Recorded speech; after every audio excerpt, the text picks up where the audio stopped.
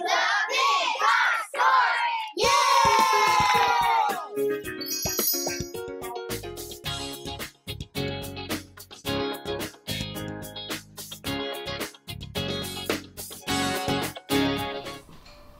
Merry Christmas, TruWonder. I hope you had a wonderful holiday celebrating Jesus' birth with your family, around a tree with gifts, with good food.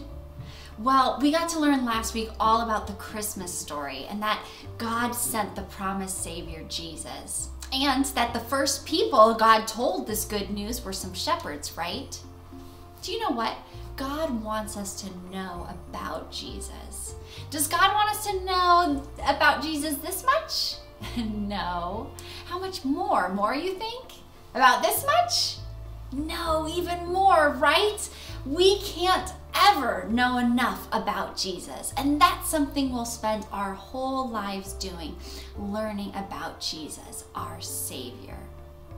Well, today we're going to continue learning about Jesus and who God pointed to Jesus.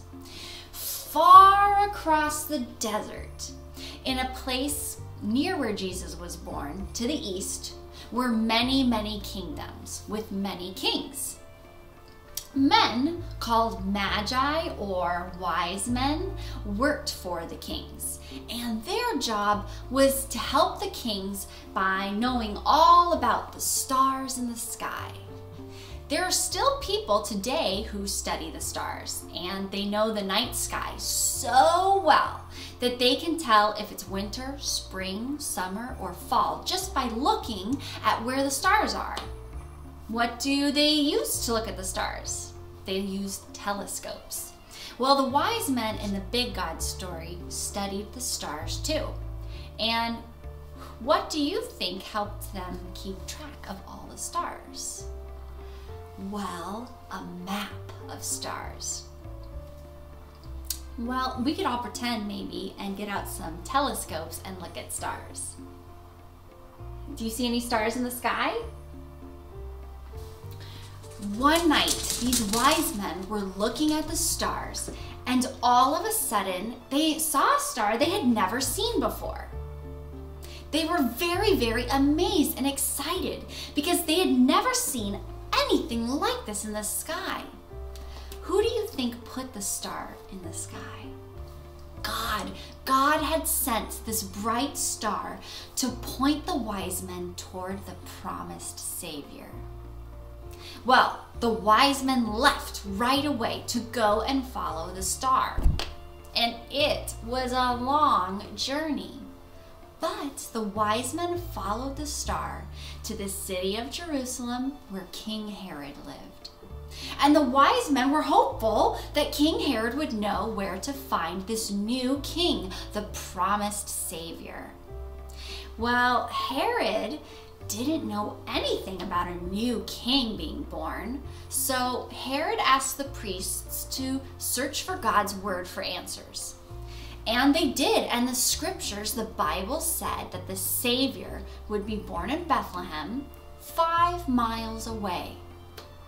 But Herod was a bad king, and he wanted to hurt this new king who had been born, baby Jesus. And so he came up with a trick. He decided to trick the wise men into coming back and telling him where baby Jesus was living. But God warned the wise men about Herod in a dream. The wise men left King Herod's palace to go to Bethlehem. And who do you think they found there? They found Mary and Joseph and Jesus.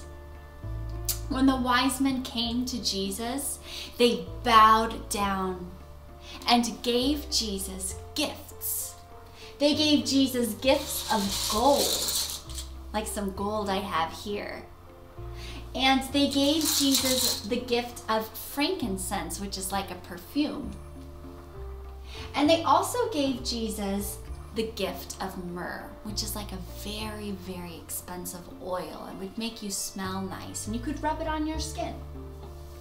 Well, after the wise men worshiped Jesus, They said goodbye and headed home, but remember, they were not going to tell King Herod about where baby Jesus lived because God had warned them not to.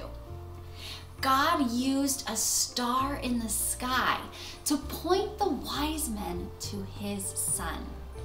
And after meeting Jesus, the Savior, God pointed the wise men to Jesus, and he points us to his son too.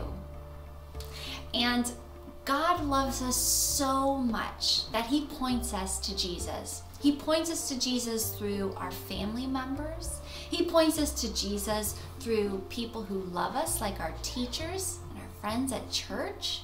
He points us to Jesus through art and nature.